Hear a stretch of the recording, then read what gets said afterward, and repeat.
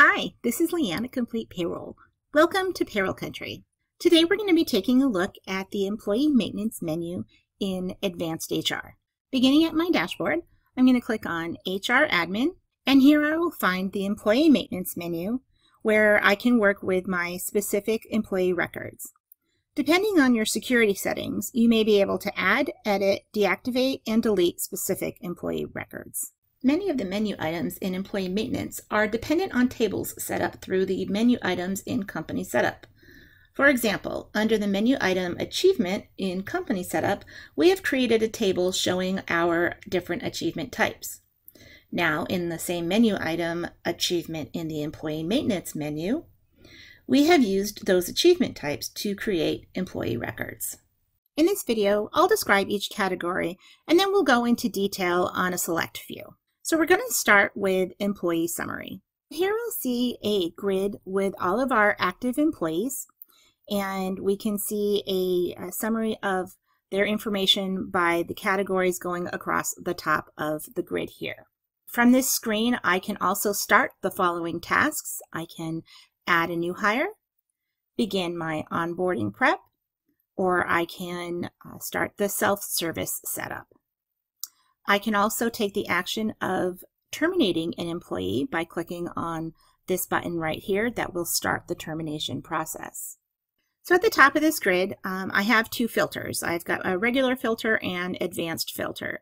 The regular filter allows me to use this to search for an employee by perhaps their last name, or I can search for employees within a certain position by filtering appropriately. And then the advanced filter allows me to select by hire date between a start and an end, or if I want to see all of my employees, including my inactive employees, I simply will click on the All button and apply filter. And now I have a list of every employee. To work with an employee record, within the grid, I have a column under EPO link. And if I click that arrow, it's going to take me on a shortcut to our position and organization records for this employee.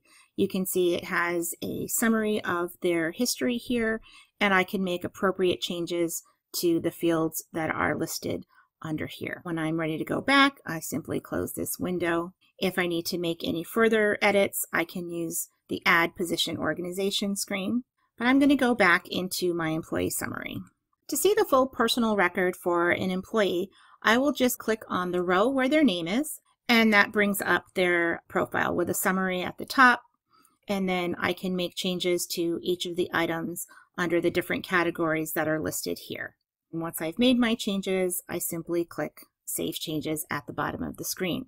So now that we've taken a look at the shortcuts and edits that are available under Employee Summary, let's go back to our Employee Maintenance menu to see the other functions that we have available. In our menu, we have the following items. Starting with Achievement that I demonstrated earlier in this video, here we can add, edit, or delete achievements that our employees have earned. The next feature is Alternate Rate. This is where I can enter in additional pay rates for an employee. We have our green New Plus button, so I'll simply click on that to add a new rate for an employee by selecting the employee's name. I'll assign a new rate number, a start date, and then the hourly rate that I would like to add for their record. From this table, I can also edit the items that are currently there. And finally, if I want to remove a record, I have the delete option here under Actions. So going back to our Employee Maintenance menu, our next items are certificate, if we want to record certifications for an employee. We have the ability to add class enrollment for an employee. We would set up the class at the company setup, and then to enroll an employee, I simply click on the classes, and I would click New to enter in a new class for that employee. This is outlined in our video of Advanced HR Company Setup. Compensation is where we're going to record our changes for employees' pay rates, whether they're hourly or salary. I simply click on their name again, and I can make any changes here as needed. And I'm also able to enter in a change reason if I'd like. I've got a drop down. I could also add a reason here as well to the table that I would have previously set up in the company setup area. The next item is direct deposit. Here on the direct deposits grid, I can see all of the employees that are currently set up. If I'd like to add a new direct deposit, I can click on the new button. Or I have direct deposits that are in the status of pending, meaning that the employee had started the process through the employee portal, and then I, as the administrator or supervisor, can simply click on that item by clicking the row where we'll see that the employee has already entered in the bank information, that it is a checking. I can make the decision if I would want this to be in pre-note, yes or no, and then change the status from pending to approved. The next two items on our employee maintenance menu are documents, either employee or in company. Employee we'll take a look at here, and this is where I can simply add documents to an employee's record. For example, their photo or even their tax forms. Similarly, we can go into the company document and we can upload perhaps a memo about open enrollment, or maybe you want to upload your employee handbook that you can attach to their record in the future. Next is education. If I would like to record the education for my employee, I can select new, where then I can add a code for their education, their description, and the institution if needed. Next is our emergency contact information, and which we would have completed during our new hire, but here we can go into the record and make any changes, or we can actually add a new record as well. Our employment detail, this is where if we needed to rehire an employee, we can come into this area, or we can add a new position or organization level using this wizard as well. Next, we'll take a look at I-9. Employees are able to complete their portion of this form electronically, and here I can see the status of this process. In this example, the employee has completed Section 1, but Section 2, the employer responsibility, is incomplete.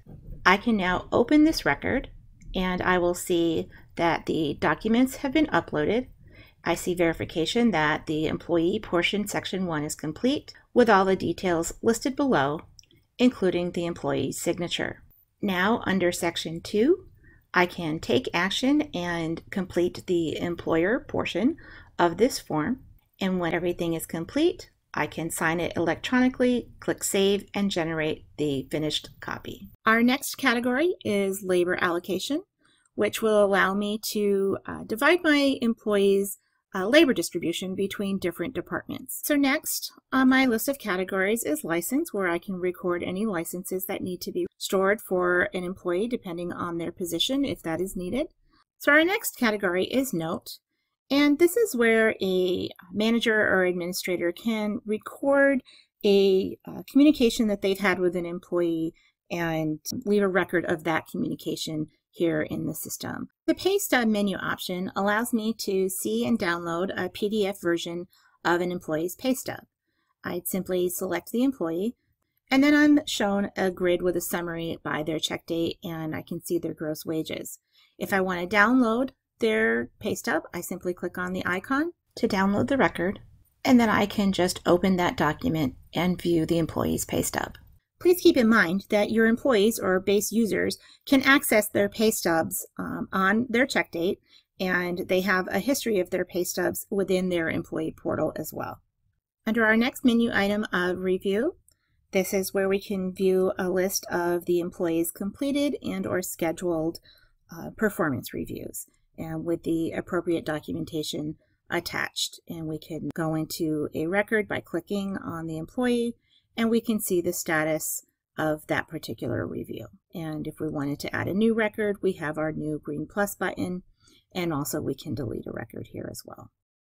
The next item is skill, where we can record skills that our employees have based on a table that we've built in Company Setup. So our last three categories are taxes. We've got federal, state, and our tax form. And if we click into the federal tax category here, this screen allows you to view and update an employee's federal tax information. Simply click on the row to open the record, and then I can make the appropriate changes and any overrides as needed. To review or edit an employee's state tax information, I'll click on the tax menu item, and here I want to look for my employee through the search bar, and then their state information will be on the grid below. Or if I want to add a new state record, I'll simply click on the New button.